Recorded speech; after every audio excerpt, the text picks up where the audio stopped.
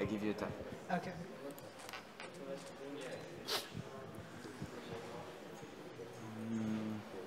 Go ahead. Yeah. All right. Thanks, everyone. My name is Kazuaki. I'm from a company called Kruger based in Tokyo, Japan. And I'm also working on a project called Connectome. And then I will talk about how blockchain ensures the reliability of data and AI. So today I will talk about what we do first. And also I will quick review of AI history and its composition right now. And also I will like to point out the problem of AI industry right now. And also, I'll share with you some solutions regarding to reliability of AI and its data sets. So it's called Connectome. It's an official science, human science term of the connectome is a comprehensive map of neural connection of the brain. So basically, it's a diagram of a nervous system based on Wikipedia. And also, our project is called Connectome. Basically, our vision is towards a world where human beings can trust AI. And also, we provide some technology and human beings. So we provide some AI assistant with human-like visuals. So I'll show you some demo.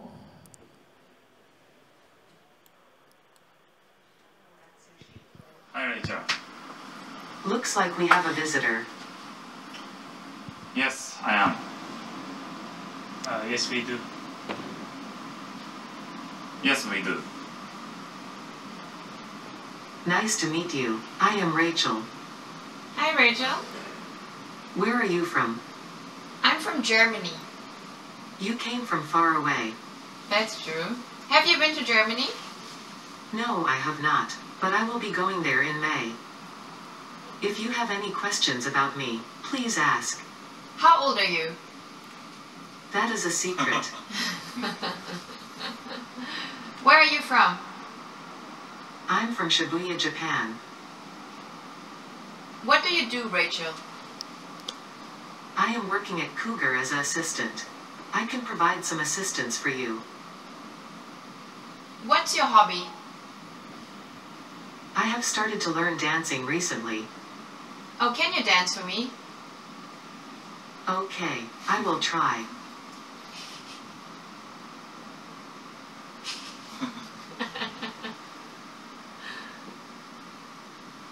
I don't want to talk about the definition of dancing, but that's her definition. Thank you. You are welcome. So that's the Rachel that we are developing right now, and then I'll talk about how it will relate to the security of data and AI. So basically, AI is kind of like a training model. So that's AI. And then if you want to use AI in some systems, basically you have to give some input to the AI, and then you get the output as a result. So input is for the Rachel side. Input is also called comprehension AI, and the Rachel has a vision which does object detection and face recognition. Remember, the Rachel start saying, hey, Atsushi, or hey, someone. That's a face recognition feature. And also scene recognition, either the person is sitting or dancing or walking or whatever.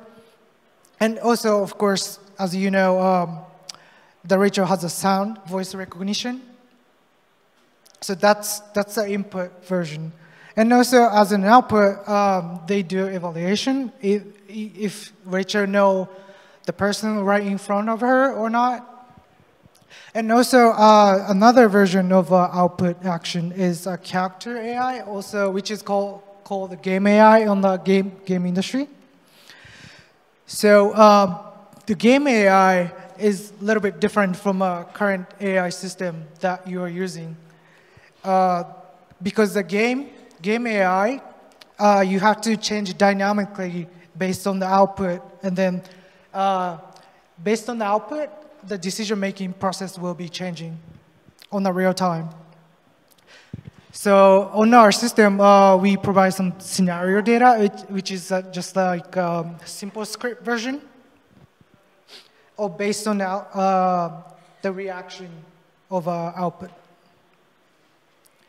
So I would like to point out the AI problem right now. If you are engaged in the AI, you already know that AI situation is currently in the black box.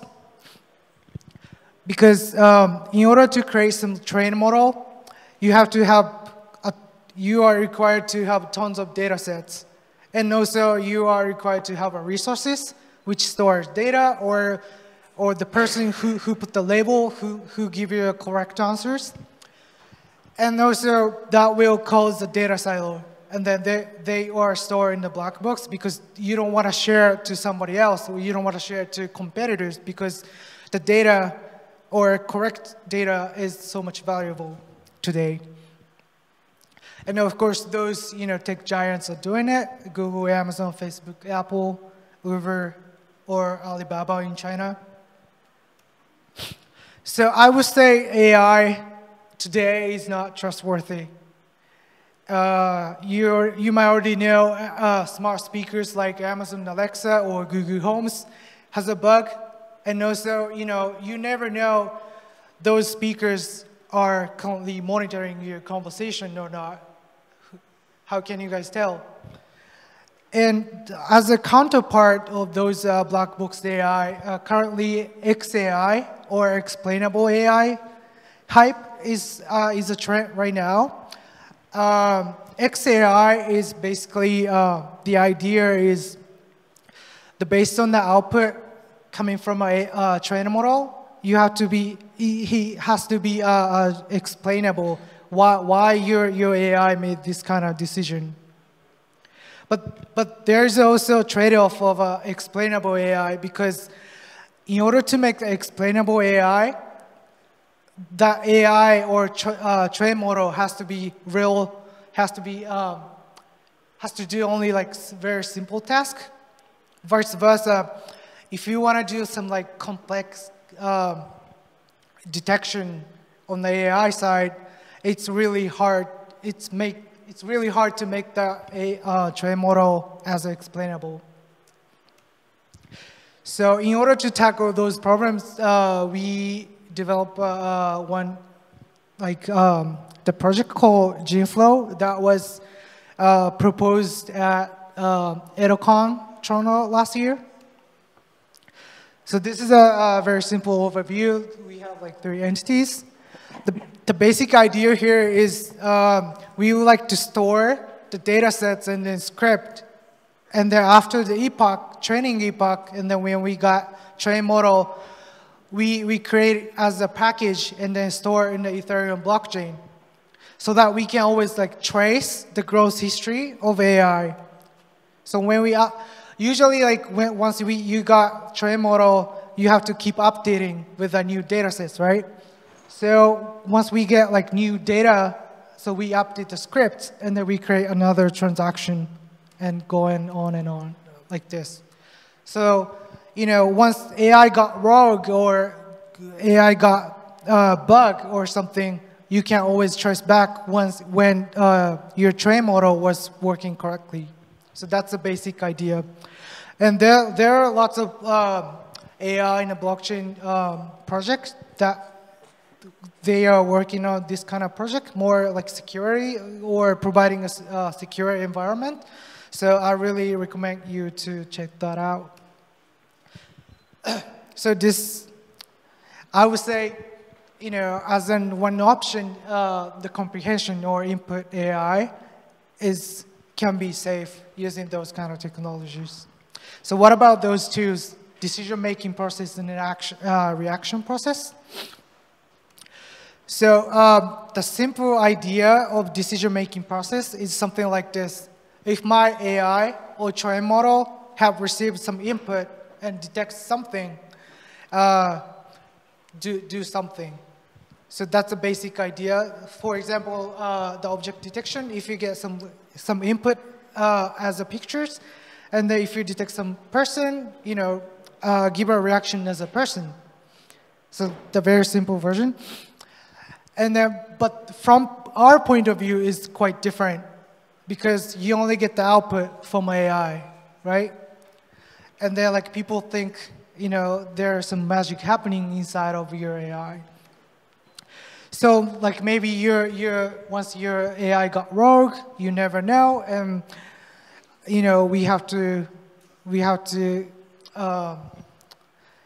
because my algorithm say so we never know. So that we would like to tackle this problem as well. And then we set another proof of concept, which is called smart space use cases. The basic idea here is like we put the sensor and they capture the image every second and then encode it into base 64 and then create a new transaction. And at the same time, we run those sensor software on the Raspberry Pi, and then we running object detection as well. So that's kind of like a simple architecture, that smart space use case. So we capture the image and then encode it as a metadata, and then running on the object detection, we use the OpenCV version with the SSD mobile net, which is also like open source data sets. And once we get, and then the important part is only two here. So if my images capture more than 3 people in the room with seated, but if those people don't have a water bottle like this, let the virtual human agent recommend someone to bring that bottle to the different rooms. So that's the basic idea. And then I have a demo here. So I'll share it to you.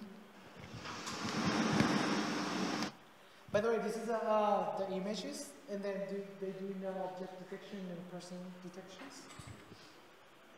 And then there's a sensor on the virtual human side, right?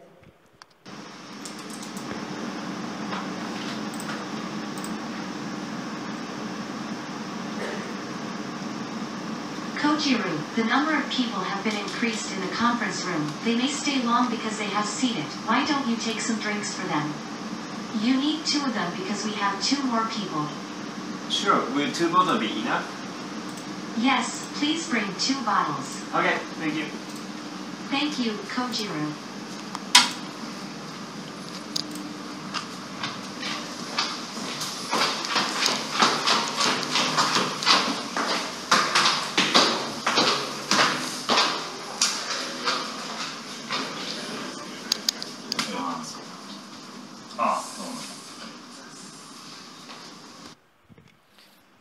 Okay, so that's the basic idea, and then we can apply to smart home or home security system. So that's the basic idea of that proof of concept. So we can say those decision-making process and then output can be safe using the blockchain, and then some other AI developers and also a game developer too. So we are developing Connectome SDK so that all the developer can create your own virtual human or your new AI models. On the game AI version, we provide some desktop application running on the client side, which is the simple version of Electron application. And then we provide GUI, so you can actually, you don't even have to write some codes. You just need to, drag and drop and then set up some parameters how your virtual human want to act, and it will be running on the PC or mobile or tablet. And also, as I mentioned earlier, we are thinking about integrating the GeneFlow version so that you can always trace back what kind of data or train model will apply to the VHA currently you are running. So you can always get the hash link, and then you can always trace back. On the further process, you know, we are thinking plug into other providers such as like data provider or computation provider for more secure environment computations. And also, we are very welcome to work with some 3D model designer if you wanna, you know, if you want your virtual agent to have different looks. So we are going to provide some marketplace for virtual human. So let's say you got your virtual agent on your own, but you know currently lots of different virtual human providers such as Magic Leap or some other Japanese creators working on it, and I really hope you know those entities are selling their own virtual agent on our network. But as we growing up the number of virtual agent, it will be really hard to find your own favorite virtual agent on the market. So how can you evaluate? How can you find your favorite virtual agent? Or how can you tell there might be some like evil or some malicious virtual agent or some virus in it? How can you tell? So how to evaluate virtual agent with our diversity? As we think about the Web 2.0 version for evaluation or search engine mechanism, there are tons of problems like sponsored content has a priority, or I really hate the SEO, and also the filtering algorithm can be on the black box, so we never know. And also, there's untrusted feedback, so people can manipulate some, good or bad feedback. So we are going to do on the decentralized way, of course, as a crypto economic fashion. We are going to, rely on the community. We want our marketplace maintained by community, using like incentive mechanism or game theory. We are going to implement token key registry or also a bonding curve mechanism for price mechanism. For example, we have done TCR together with the Ocean Protocol from Berlin, and then we set the sharing point, so like what is the best customer service virtual human agent. And as for the bonding curve price mechanism, we have deployed on the marketplace on the GitHub. And then when creator deploys some virtual agent and then set up the parameter at the same time, the price will never be manipulated by anyone else because the price mechanism or price formula is stored in the blockchain. I mean, smart contract. So we are providing some interface for price mechanism. It's a very popular one. Some other bonding curve project is using. So if you want your own bonding curve formula, you can create your own using those interfaces. And also, we are really focused. We focused on the community development last year. We been to North America, and then we did some workshop with Stanford University last year, and we did a bunch of meetup there, and then we did also a workshop in Africa, Rwanda, and also we toured in Japan and in China and Singapore, and collaborating with a bunch of different projects, not only Ethereum. And last not but least, we are going to have the meetup tonight. So if you are interested in join us, please scan that QR code. And I think that is full right now. I just checked that out like couple minutes ago, but you can still be on the waiting list. So please let me know if you're interested. And that's it for me. Thank you for listening.